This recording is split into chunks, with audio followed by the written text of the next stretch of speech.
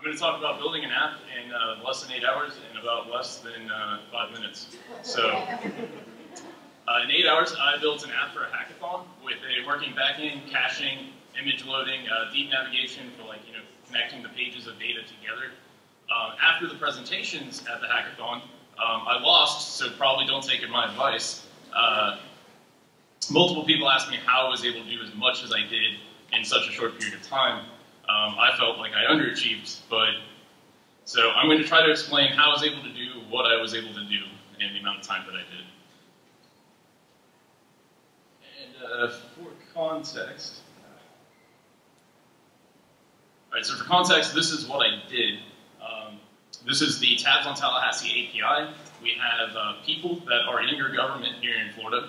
We have the organizations, we have the contact information for those people.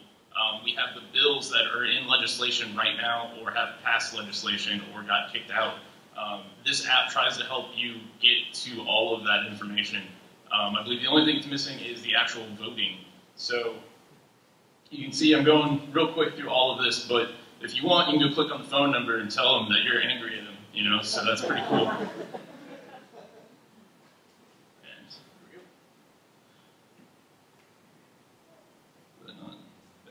Okay, so the best way to do what I did is just become an expert. So there you go. That's just be one. You're good.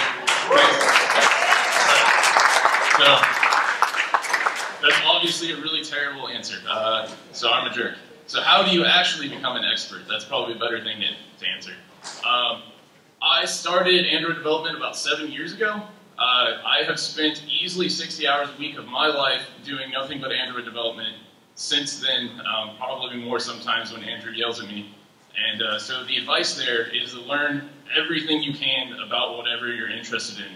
But I didn't learn just Android in that time. I've learned backends with servers. I've learned how to configure new software. I've learned C#. I've learned JavaScript. Learn everything, because the more you learn, the easier it is to become an expert at the thing that you are interested in. So on top of that, you obviously have your tools, you have your libraries, you have your design. Design is really important. You're going to have to master those too. But again, if you spread your knowledge out, all of that becomes easier because it all becomes kind of the same thing. It becomes cohesive. So as you're doing these things, you go and work on a GitHub project, you go and build a new app, refocus your efforts, reevaluate yourself. How did I fail in whatever I just did? Because I'm sure you did. We all have, right? Everybody sucks, like I suck. So, but I'm an expert at sucking, so. Okay. So, but once you become, once you feel like you've become that expert, you need to start leveraging those skills. So, leveraging your expertise is not just walking into the room like, I know everything, so listen to me. You need to be pragmatic. You need to focus on how to convey your knowledge to other people. You need to figure out when using a solution that you used in the past is a good idea, or maybe that's a terrible idea. And the ability to convey that information to other people in a way that they can understand it is probably the most important part of being an expert. The application that I built came expressly from that knowledge. It came from all the experience I have in planning, all the experience I have in just getting shit done. And even in the design, it was just, I already knew what to do. I was able to build the entire picture in my head, and that was all because of experience. And that's how I got to become the expert that I am. So the full circle is know your libraries, know your design, understand networking in depth. That was important for this. Understand data storage. So you need to understand the back end, the front end, everything in the middle, and then you'll be the expert. So to finish up, go be experts. I'm sure some of you are, and you're awesome. We all still suck though.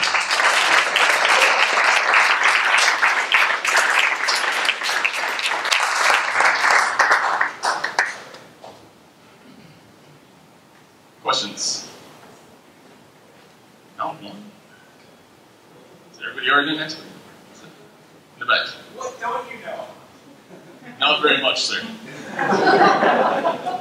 lot. I don't know a lot. But I know you said you did win the competition, but how far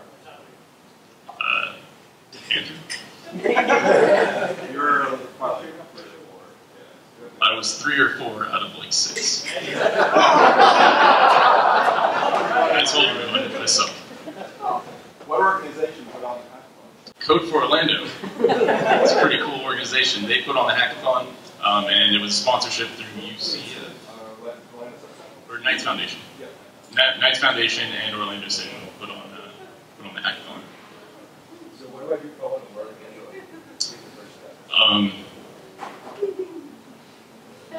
Come talk to me. Anybody else? No? John Lee.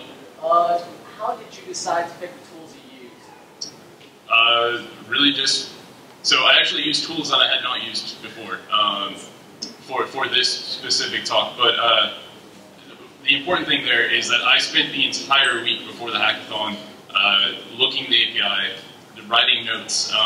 I prototyped things. When I got there at 9 a.m., they were like, all right, everybody split off and share your ideas and build up a team. I went and sat in front of my monitor that everybody was really intimidated by for some reason. And, intimidated. I was a little bit impressed. Okay, impressed. Wrong eye. So I sat down, and for almost the entire time, I had my headphones on, and I was executing the plan in my head. So really the answer to that was that I had decided a week prior. I went in knowing exactly what I was going to do and what I wanted to accomplish. So, one thing I realized with Android development is the fragmentation between versions. Did you consider that at all when making that, or is it? Yeah, as long as you got Lollipop or better, that thing totally works. Is that something that developers should consider going forward, or is it just now focus on what's most recent? I mean, that's going to be a per business decision. In this case, I didn't care. It worked on my phone, and that was the only thing we needed to work on. So that was pretty much the bar. I think it's time for like one more. What language did you use for the backend? For the backend, well, the backend was provided. Tabs on Tallahassee and the Orlando Sentinel provided the backend in this case, which is open source if anybody wants to work on it. Yep. Go to our GitHub, github.com/CF Orlando. Well, thank you guys.